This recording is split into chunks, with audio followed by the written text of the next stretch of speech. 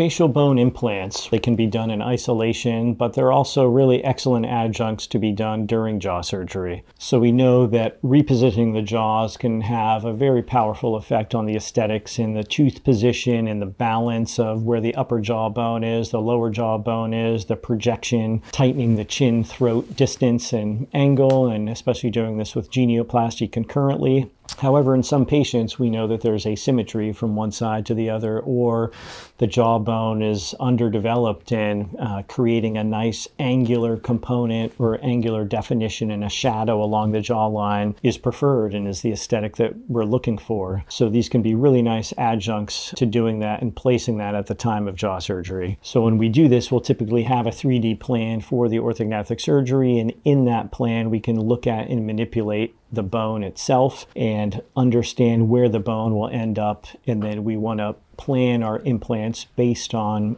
that final orthognathic position. We don't want to plan that based on the pre-orthognathic position or pre-op position, but we want to do it post-operatively, the post-op position, but do it at the time of jaw surgery. And common places that we'll do it is the inferior border of the jaw, jaw angle, as well as the cheeks, the malar, the infraorbits.